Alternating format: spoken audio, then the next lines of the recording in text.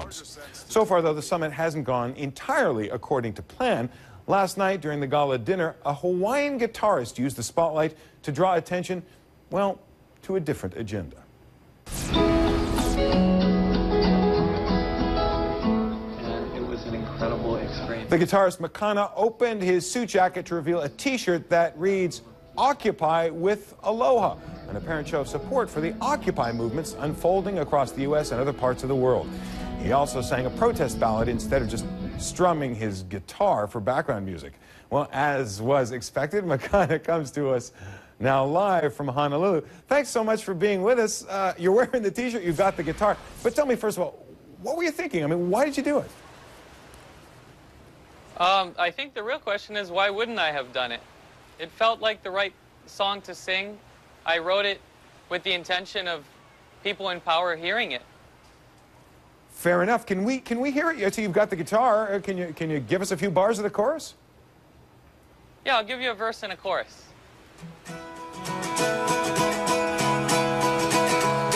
From underneath the vestige of law, the lobbyists at Washington do gnaw. At liberty, the bureaucrats guffaw. And until they are purged, we won't withdraw.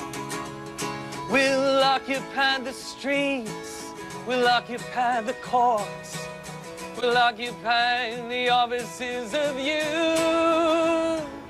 till you do the bidding of the many, not the few. It's a catchy tune. I'm going to interrupt it, though, to ask you, so you're playing this song, what, once, twice? Did anyone notice, or are the most powerful people in the world just sitting around working on their entrees?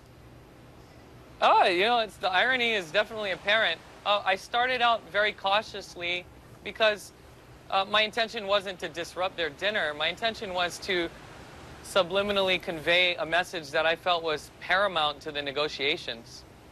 And I decided to go into it, and when I felt pressure, there was Secret Service there, there were staffers there, there were a lot of eyes all around in the shadows and in the trees and shrubs.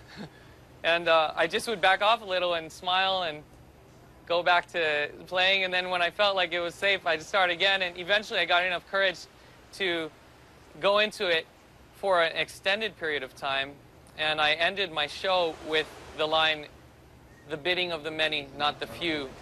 I sang it about 50 times in different ways for them to hear. You're with us today. Are you in any kind of trouble at all? I hope not. Why? I was just singing. If I'm in trouble for singing, we have major problems. Fair enough. Makana, live from Honolulu. Thanks so much for being with us. Quite a performance.